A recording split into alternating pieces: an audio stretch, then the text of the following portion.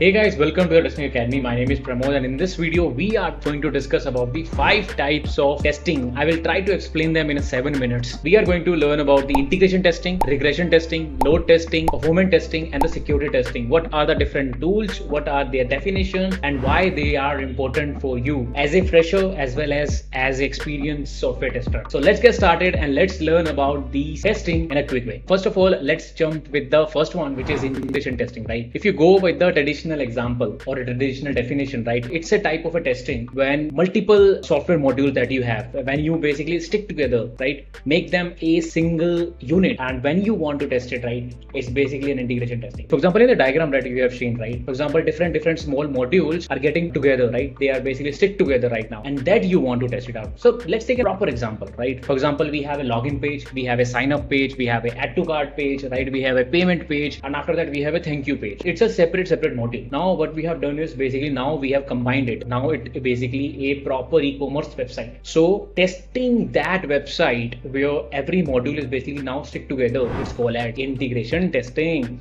right? And we have a various type of integration testing available. We have a big bang integration, we have top down, we have incremental, right, we have bottom up, and the hybrid, right? If you want to learn more about it, big bang integration, I think, which is most important for interview also, right? You can watch this video. I'm going to put a link also or somewhere, right, that you can do that. Again, what are the different tools used to do the integration testing, right? Tools are nothing but, for example, it's whenever we are doing a manual testing, right? Whatever the tools that we use in a manual testing, for example, to create a test plan, as well as Jira for our bug reporting and other things, right? Similarly, things that we have to do. So let's jump to the regression testing. I hope integration testing is clear to you, right?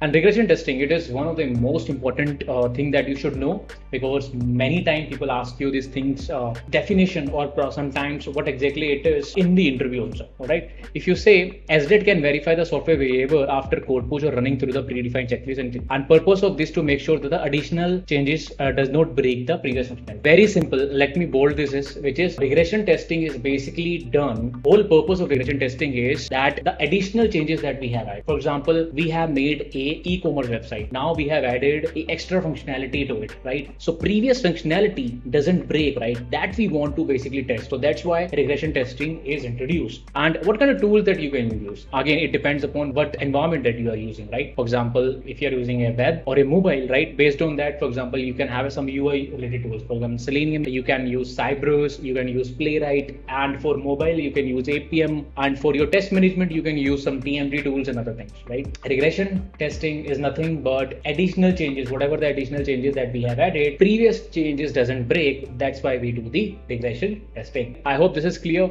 and let's move on to the load testing, which is very important. Traditional definition of load testing is basically examine how the system behave during the normal or high loads, right? Generally, in this SDET, they verify the system capacity as well as at a particular time, if there is expected traffic, how your system will start behaving. That we want to test. That we call it load testing in this case, right? So what we do is, you will know how many users we can anticipate, right? For example, suppose we are launching a e-commerce website, for example, Flipkart.com or probably Amazon.com, right? Now we want to see if suppose 1 million users basically start using this, and we have just launched this, right? We want to test it out how our application will behave. That thing we want to see, right? And here, for example, you can use different tools like WebLoad, LoadView, LoadRunner. There are multiple tools that you can use. For example, airline website during the promotion site, right? Or government web portals, whenever there is a tax related things, right? You will see those things. Load testing, probably they have done it, right? So load testing, if you know, it's a type of performance testing that simulate the real world scenario,